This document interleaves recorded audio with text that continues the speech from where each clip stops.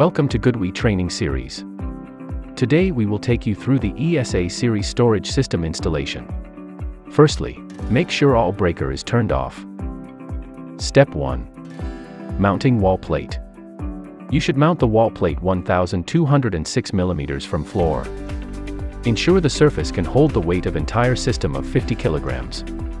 Use appropriate fasteners to secure the GoodWe Smart Hybrid Inverter mounting plate to the mounting surface. The top of the mounting plate can be identified by the word "top" stamped into the frame. Step 2. Placing battery enclosure. Screw the 2 feet to the base of the battery enclosure, using the 3 screws provided. Place the battery enclosure with cover removed under the wall plate. Use the supplied fixing screw and plug set to fix the enclosure onto the wall. Step 3. Mounting the balance of system. Carefully remove the BoS cover from the compartment. Lift the BoS and place it on the 2 mounting hooks. Ensure that both hooks are engaged before releasing the BoS. Install the screw at both sides of BoS, fix it on the wall plate. Step 4. Mounting the inverter. Lift the inverter and place it on the BoS in a way that the male and female connectors are engaged and locked. Screw the top side of the inverter to the mounting plate with the screws provided. Step 5. BoS wiring. Screw the antenna into the connector on the left side of the inverter. Connect protective earth wire into earth terminals. Maximum conductor size for PE cable is 16 square millimeter. Connect backup and on-grid wiring to the bottom of backup breaker and utility breaker, respectively. Connect each group of battery power cable to BoS battery bank connector. Connect solar array wire. Crimp the power cable with conductor core section of 4 square millimeter. Please use the Amphenol MC4 connectors in the accessory bag. Connect meter communication cable and BMS cable RJ45 from top of BoS to bottom of inverter. Connect GoodWe Smart Meter communication cable and BMS cable RJ45 from bottom of BoS to meter and battery, respectively. Step 6.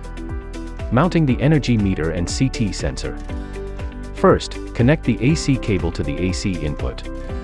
We suggest you install an external 0.5 amp fuses on each phase.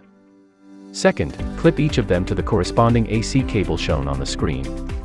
Please make sure the position is between the loads and the grid and the CT direction is house to grid. Please be aware that incorrect connection or direction will cause wrong meter data. Next, connect the communication cable between the inverter and the smart meter. Connect the end to the communication port on the smart meter. Step 7. Inserting the batteries. Insert the batteries onto the shelves one at a time by inserting the battery pack bottom first into the cabinet. Please fill the cabinet from bottom to top. Insert battery 2 first, then 1. Once the batteries are placed into position, plug the respective power leads into the power connectors on the batteries while taking note of the polarity. Install the 2 stents of battery enclosure. Step 8. BMS connection. Connect the inverter BMS cable to first battery BMS port. Connect first battery BMS cable to second battery. The dip switches shall be configured differently between single-piece battery and 2 batteries paralleling system. Step 9. Install all covers. Install the cover of BoS and battery enclosure.